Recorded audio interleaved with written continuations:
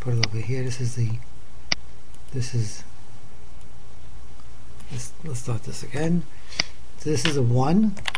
Let's drag it down to the rest of the 8 numbers. So these are all 1s, so species 1. These numbers, 81.86, and the next 7 cells are species 2, and finally this is species 3. Grab this little corner, pull it down to all 3. So for example, the 29.14 is hot climate species 3. Let's double check that.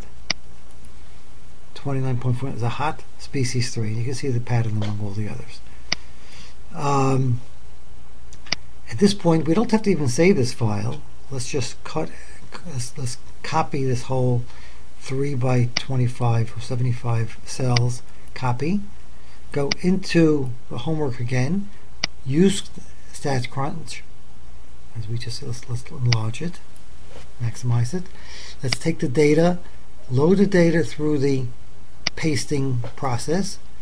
Paste data from clipboard, and there it is. Now, what separates the data? The white space, as opposed to the StatCrunch data, which is separated by commas. Let's continue. The first line is the column names, so that's checked off. Load data, new table, data table. That's okay. Hit OK, and now we have the result. The data very similar to the Excel format. Climate, species, response.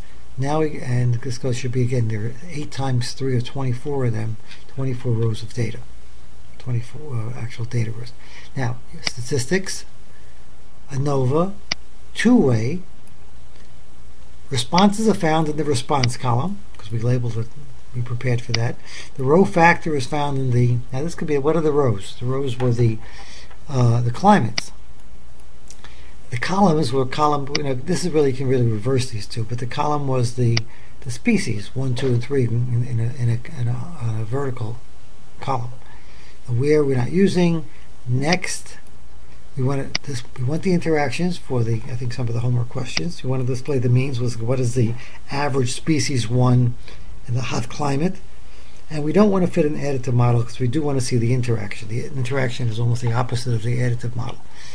Hit next, rows per page, columns per page, color scheme default, calculate. This is the main ANoVA table. Notice, remember, the degree of freedom is the number of groups minus 1, so there were 2 climates. There were 3 species, so there's 2, and the number of degrees of freedom is not this times this, so 1 times 2 gives you 2. More importantly, the p-value, like, is there interaction? Yes, there's interaction, meaning that if you graph these things, in a few minutes we'll see the graph, they're not parallel. The species differ, and the climates differ. Everything's significant here. The average cold species 1 is 90.87 versus 80 versus 90, so clearly this species 2 differs then from the 90 and the 90. The graph of these things is found over here. Species 1, species 2, species 3. As you go from cold to hot, the averages of these responses go down, but they seem to go down quicker in the blue and the green, which is species number 1 and 3. And as we saw before, the number 2 is going down more slowly. Now, looking at it from the opposite point of view, just reversing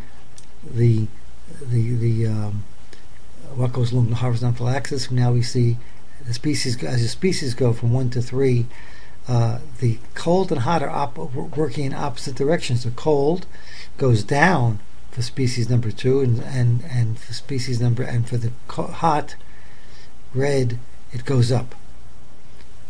All right, that's it. I hope that's enough to answer some of the questions, all the questions in the homework relating to two-way analysis of variance. As always, please give me feedback. I'm not getting feedback, to tell you the truth, but please let me know to encourage me to continue making these videos. Let's get out of here.